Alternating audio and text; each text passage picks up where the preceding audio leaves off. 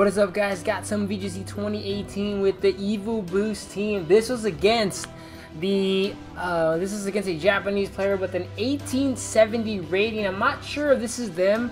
I went to the global link and I believe they're the player at number 19, which they are at a 18.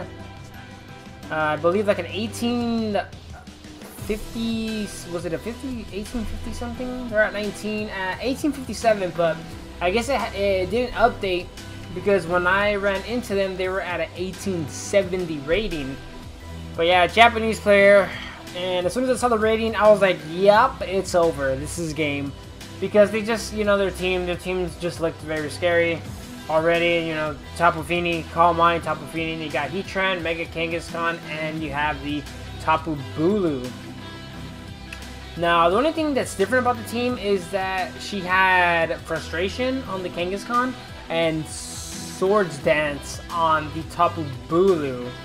But yeah, I was pretty bummed because I was pretty close. It came down to the wire between my Tapu Fini and her Tapu Fini, and unfortunately her Tapu Fini got some special attack drops, and yeah, they ended up winning.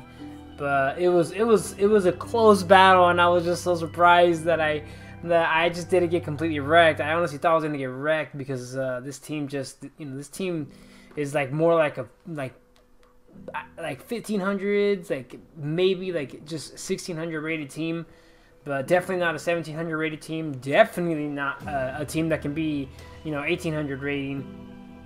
But yeah, I was pretty surprised of how